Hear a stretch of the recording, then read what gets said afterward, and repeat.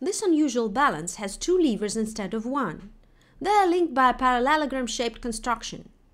Loading platforms are attached to the vertical planes of a parallelogram. The load of 20 grams upsets its equilibrium.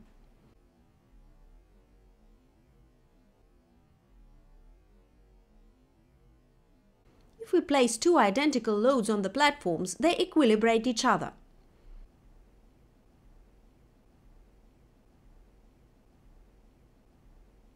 Now let us move one of the loads to the edge of the platform. The equilibrium is not upset, in spite of the fact that the shoulder of the load has practically doubled. Can it be that the lever rule doesn't work anymore? Let us recall why, in case of a usual lever, the long shoulder load outweighs the identical one on the short shoulder. When the lever gets tilted, the load on the right side goes down to a greater distance than the load on the left side goes up. That is why the system's center of gravity moves to a lower point. But the center of gravity always tends to take the lowest point in the system, so the lever will continue moving down.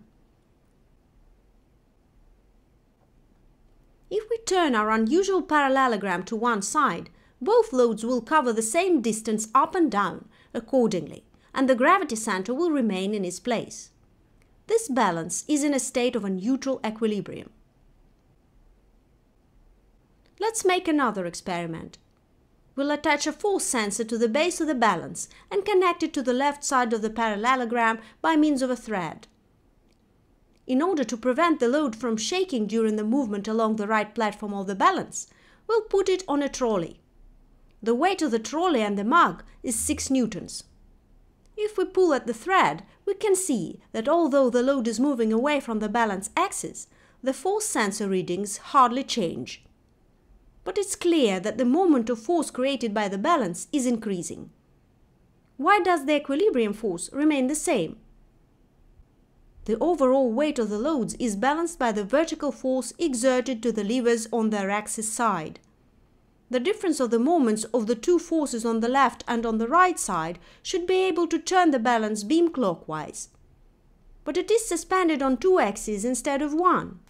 They produce equal horizontal forces, one of which is directed to the right and the other one to the left.